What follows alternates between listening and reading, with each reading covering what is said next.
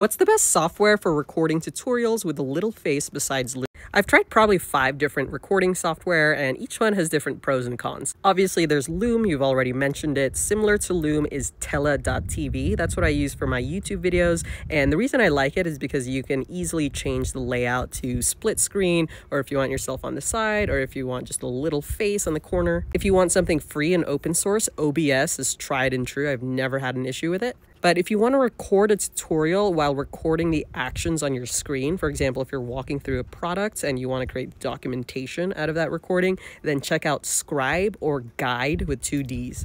They can record your screen as well as your little face on the corner, and it also records the clicks that you're doing in the app, and it produces like a step-by-step breakdown of the tutorial. Another popular option for Mac is Screen Studio. People like that because it zooms in and out. For example, if you click somewhere and then start typing, it'll zoom into that area to make your video a little bit more dynamic. However, I stopped using Screen Studio because it would sometimes crash on me when I had multiple monitors hooked up and I'd lose an hour of footage. So yeah, there's lots of options. Check them all out. Let me know what you think, and hit follow if you want more technology content on your For You page.